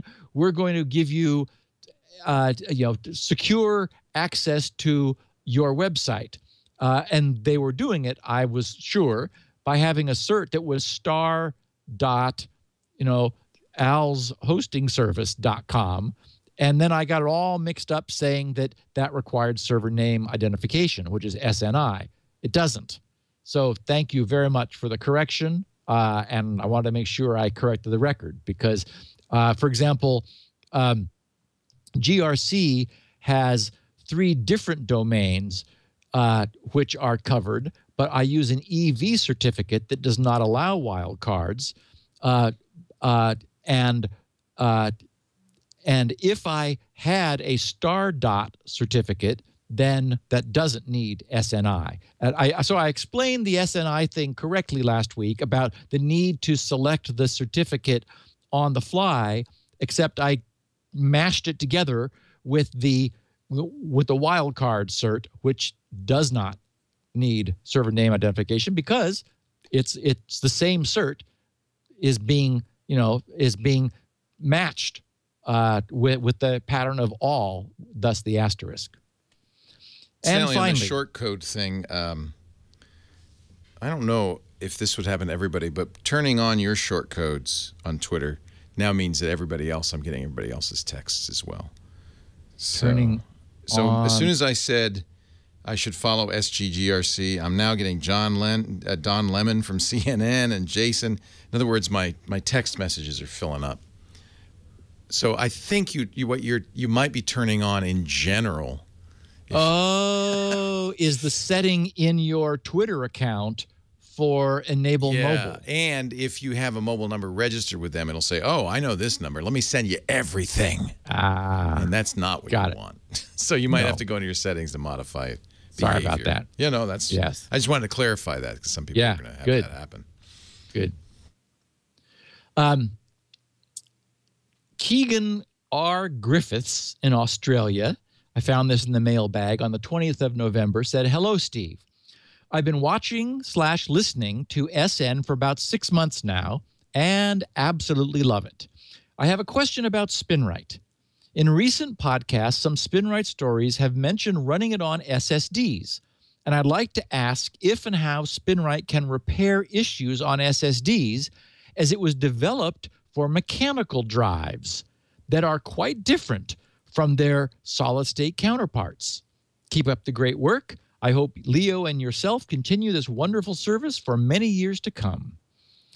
So I have covered this in the past, but Keegan and anyone who's joined more recently, I'll just explain that it is true that SpinRite obviously was developed in the pre-SSD era, but what has come to light in recent increase with SSD use and density and popularity and reduction in prices that's made them affordable is the solid-state drive manufacturers have unfortunately played the same game that the hard drive manufacturers have played. And that is they've allowed the pressure to increase densities and lower costs to push their technology, different as it is, into sort of a gray zone where they're relying on math in order to where necessary, resolve ambiguity in the data that's recorded. And the point is that their density is so high that they can't always get back the 1s and 0 bits exactly the way they wrote them. They can get them mostly back the way they wrote them, and then they rely on error correction to correct those that were a little too fuzzy and that read back as the wrong bit or the bit set the wrong way. So much as we would like to believe that SSDs are like RAM, that like they're solid state and they're not prone, unfortunately, that's not the case. And in fact, we just saw some coverage of them adding more bits to the cell.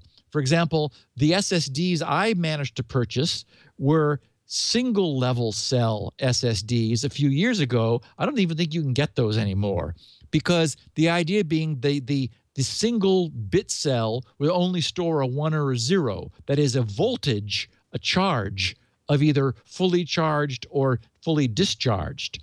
But that meant that cell only had two states, 1 or 0. Then someone said, hey, if we store either no charge, a third of a charge, 2/3 of a charge, or a full charge, that's 4 states or 2 bits. And so we can double the density of the SSD like for free. Unfortunately, of course, it wasn't quite for free, because now your charge discriminator has to be much more accurate, and you're going to tend to be more in the gray zone. But what we, again, recently heard was they'd gone to 3 bits, meaning 8 different levels of charge. And again, more reliance on correction. So it turns out that by happy coincidence, all of the technology that I developed for doing really deep hard drive recovery exactly maps onto the same technology, actually almost, because I do some seeks back and forth in order to get the heads repositioned in a different location every time I do a read. That's obviously not going to help us with an SSD, and that'll be one of the things that 6.1 eliminates when it sees that it's on an SSD, because it'll be explicitly SSD aware. So SpinRite will get better with SSDs, but already is able to recover, because it turns out there's enough similarity in the way they both store data that SpinRite is able to recover from either. Nice. It's a happy accident. Let's take a little break. I got questions for you, Steve, if you've got answers. But not many, Well, because we're running out of time. We've used up an hour and 3/4 getting to this point. It's just time. So let's do as many as we can, Yeah. and then we'll just continue next week, because we want to hear from our listeners. Because we can. Yeah, because we can. Our show today brought to you by the Ring Video Doorbell, a great solution and a great gift for anybody who wants to kind of keep an eye on what's going on outside the front door. Ring is, you've heard me talk about my Ring Video Doorbell. I love it. In fact, I was just, it's so funny because everybody around the studio now has Ring Video Doorbells. So one of the things that happens is all of our devices are ringing all the time. And I see Mike Elgin checking who's at his doorbell. It's useful for a lot of things. For instance, I know that the maids came at exactly 2:30 this afternoon, and they left about 2 hours before they were supposed to leave, and things like that. And this is the kind of stuff.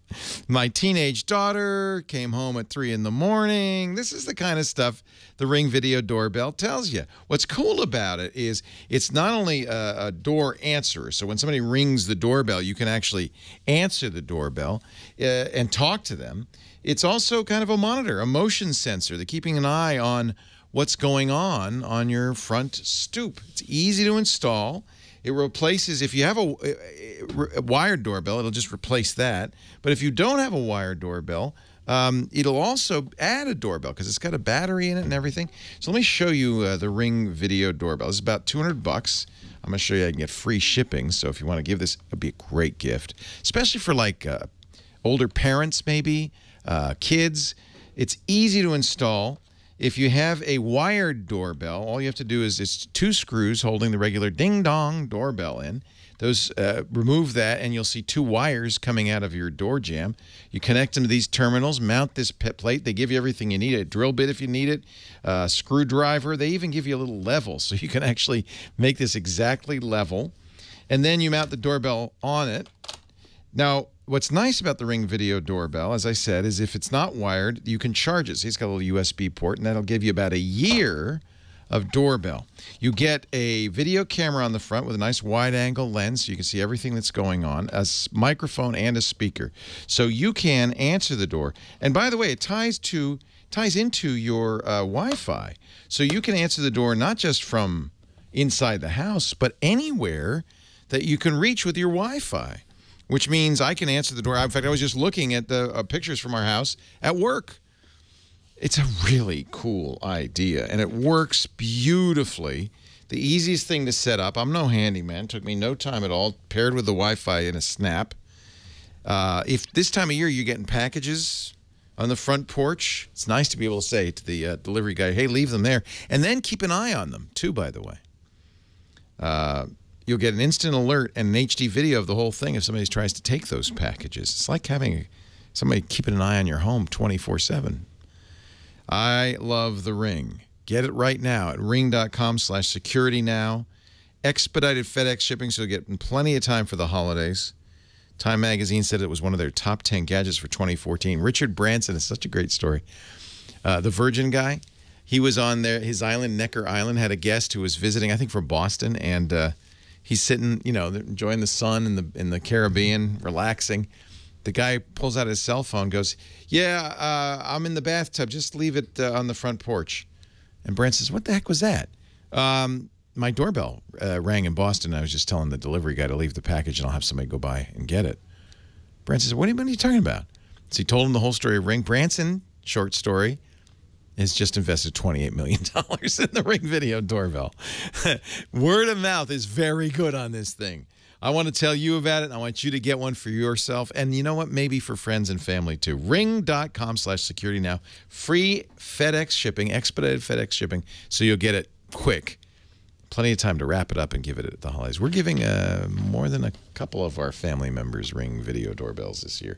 It's a great gift. Ring.com/securitynow. Steve Gibson is here. I have your PDF with all the questions. Let me open it, and we will get underway. Questions, starting with Justin. And now I never know how to pronounce it. Is it Olathe, Kansas? Is that correct? I was glad you were going to have to, because I thought, I messed up Guinness or Guineas or Guineas was whatever pretty it was funny. I The did Guinness last Book week. of World Records. Yeah. Yeah. I think it's Olathe. Chat room, it's Olathe, right? Anyway, he says, I've received an automated email. This is interesting.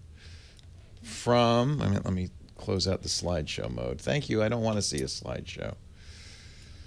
I received an automated email from Amazon saying, as part of a routine monitoring which they perform on email addresses and passwords, included in lists of non-Amazon related breaches and hacks. Wow. They found the email associated with my Amazon account and preemptively reset my password. Whoa. This is the first time I've ever encountered a site that proactively scanned the lists. Maybe they were using Troy Hunt's haveibeenpwned.com, he posits, or a similar list Amazon maintains. Are you aware, is this a common practice among companies with large web presences like the Amazons of the world? I can't wait for Squirrel to be widely available and hopefully provide a robust solution to these continual password woes. I might add to that, by the way, Amazon turned on two-factor authentication just recently. Made available two-factor authentication. Right. They didn't turn it on. You have to turn it on, but it's now available, which is good news. So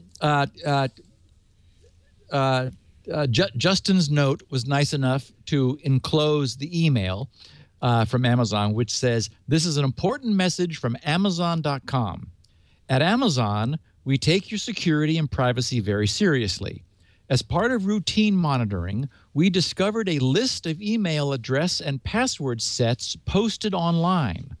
While the list was not Amazon related, we know that many customers reuse their passwords on several websites.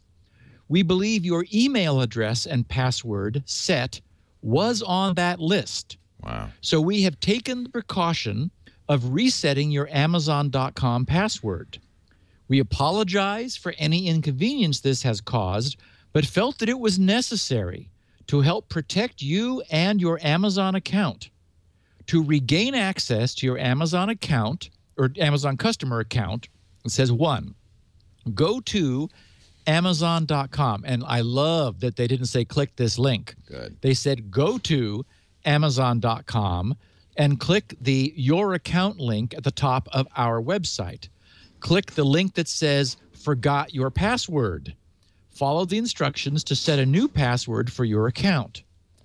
please choose a new password and do not use the same password you used with us previously. Reasonable. Otherwise, you're gonna get another email from us tomorrow. I hope so, yeah. We also highly recommend that you choose a password that you are not using on any other sites. We look forward to seeing you again soon. Hopefully the person doesn't disappear forever now.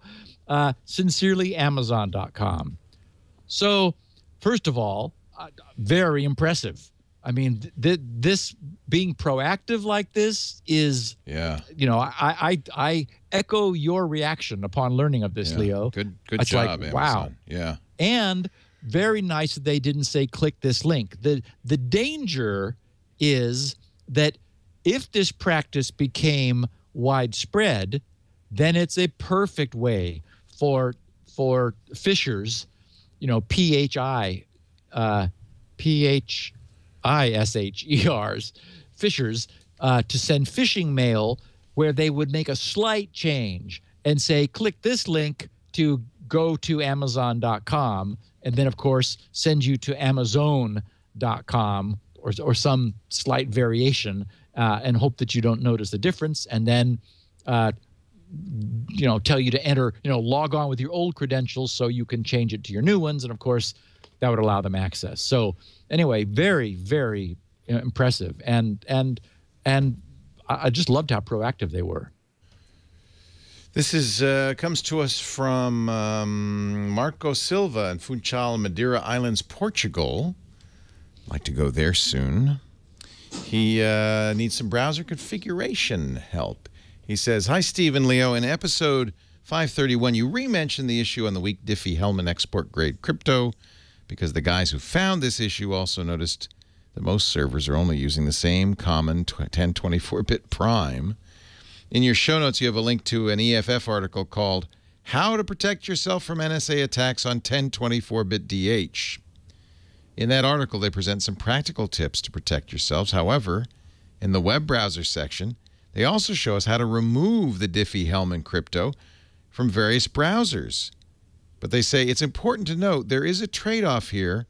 Removing your client's support for DHE ciphers will eliminate the risk of this attack, but it may also remove forward secrecy support altogether for some sites." Ooh. So what I would like to ask you is, what should we do? Remove the DHE cipher or leave it there in order to maintain forward secrecy support?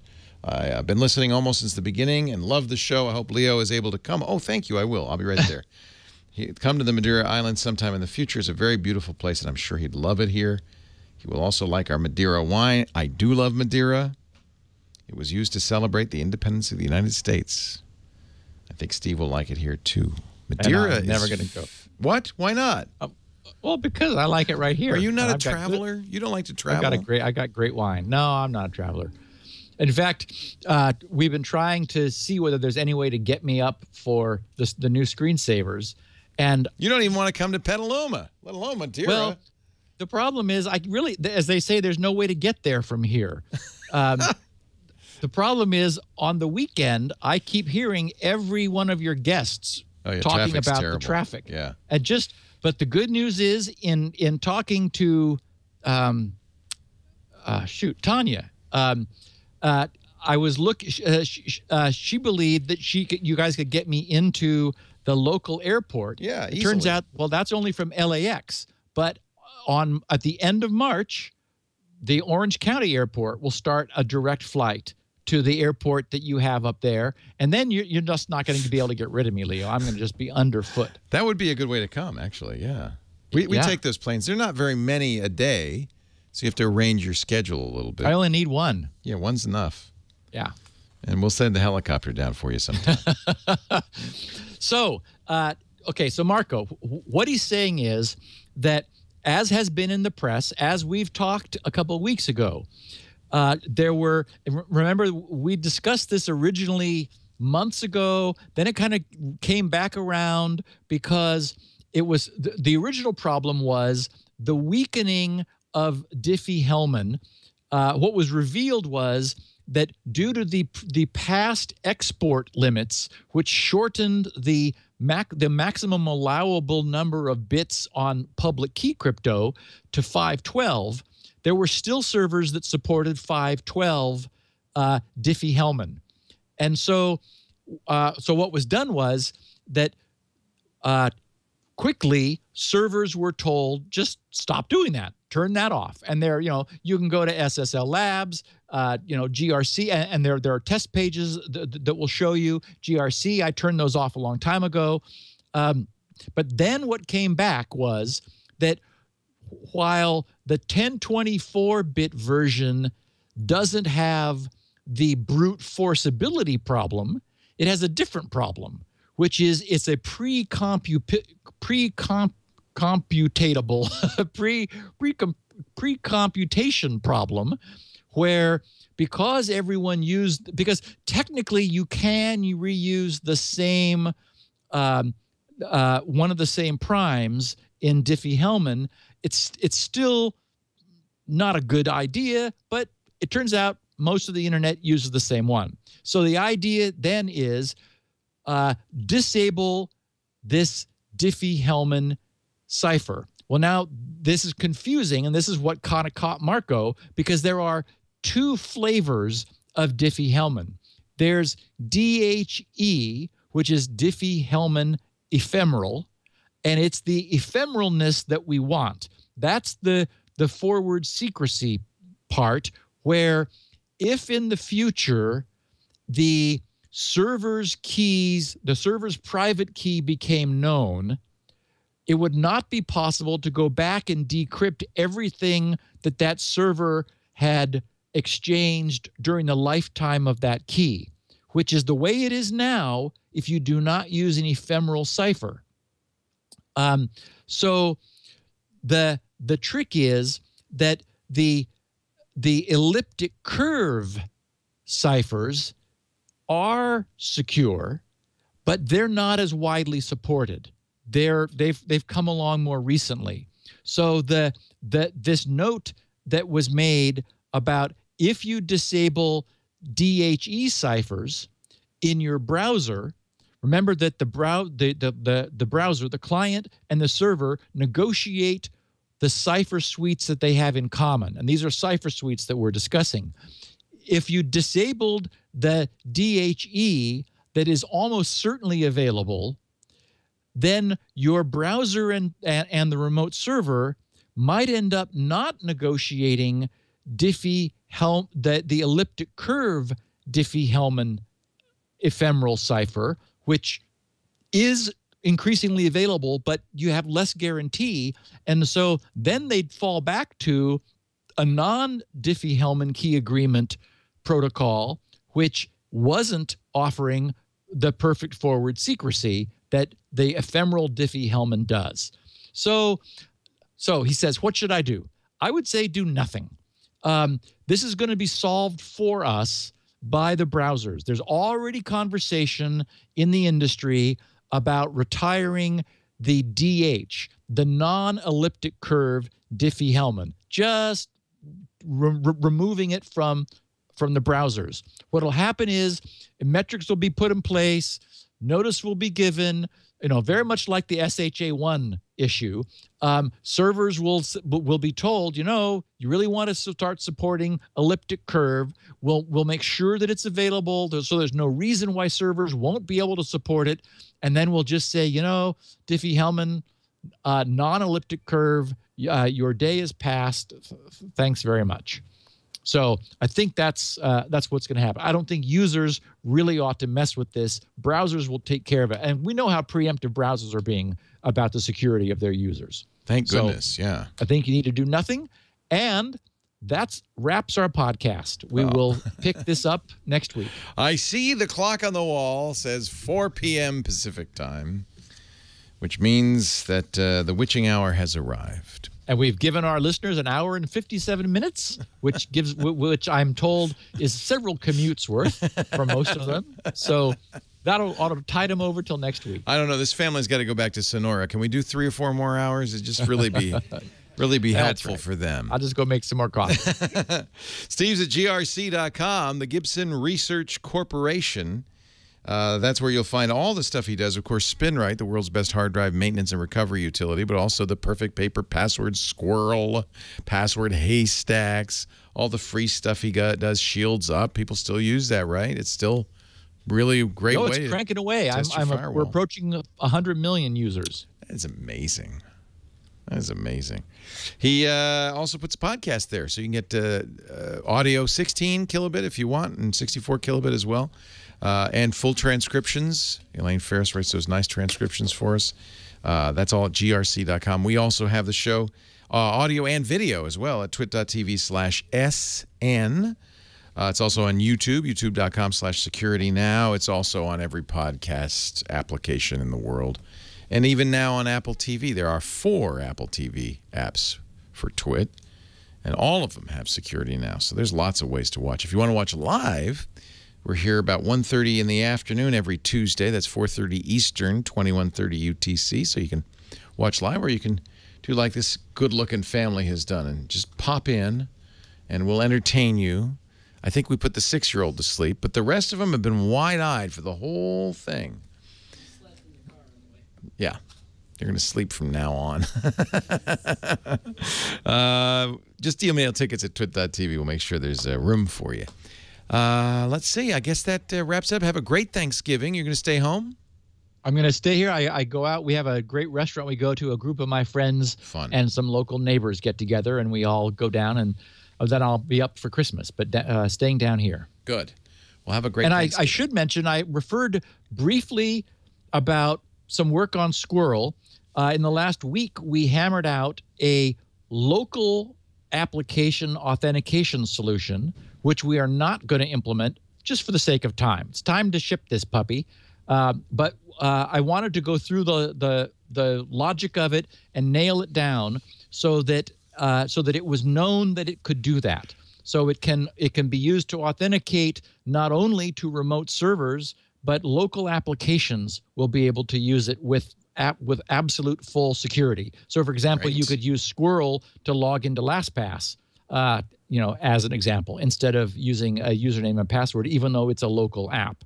So we figured out how to do that with a tiny little extension of the protocol, it turned out very elegantly. But we're going to save that for version 1.1 or whatever and get Squirrel finished. Yay. Looking forward to seeing it. Thanks, Steve. Thanks, everybody. We'll see you next time. Thanks, Leo.